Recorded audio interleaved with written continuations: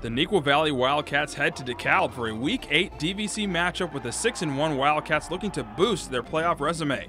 Big news for Neuqua is that quarterback Mark Mennecke is back in the lineup after being sidelined the past 5 weeks with multiple fractures in his right foot.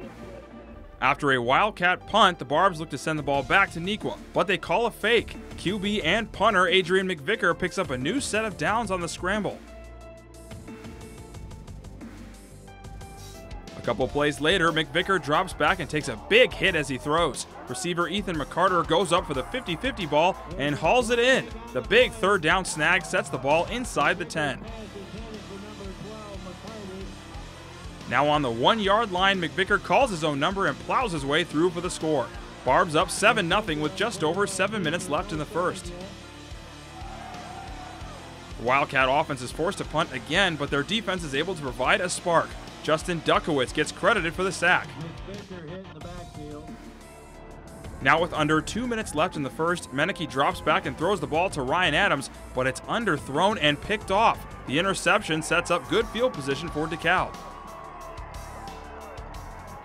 Now into the second, McVicar throws the ball up to McCarter, and he comes down with a beautiful catch. The grab extends DeKalb's lead to 14-0 with 10 minutes left in the first half.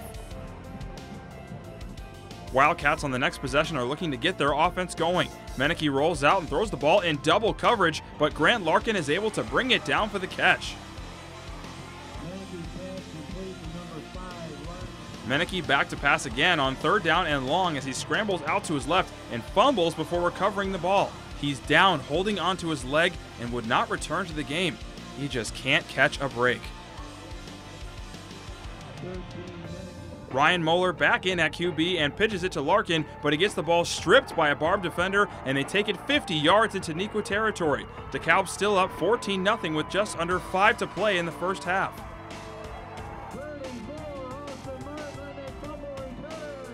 McVicar looks to get something out of the turnover, but he causes one of his own. Peyton Cool is there for the interception, but the Wildcats can't score before half.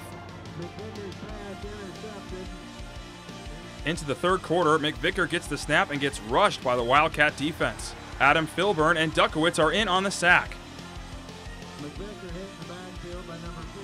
Wildcats now looking to score after a penalty took away a touchdown on the previous play. Moeller tries to find Carter Stair, but the ball is not in reach. DeKalb takes over and uses some clock.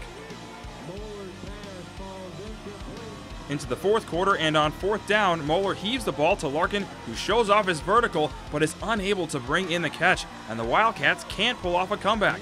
DeKalb pulls off a huge upset and a big-time win, 14-0, to improve to 5-3, while Neuqua falls to 6-2 on the season. I thought we were well prepared for the game. Our starting quarterback went down. Backup quarterback came in. He had the next man mentality. He did his job. It just didn't go our way tonight. We'll bounce back next week, and then we're going into the playoffs. So big things coming. Nothing changes. I mean, I have full confidence in Ryan. He led us, I guess, the last 5 games, and he went 5-0 as a starter and did perfectly fine. I have full trust in him, just like I do Mark, and we're going to play the rest of the season or the rest of the games with or without Mark, and praise up for him. So.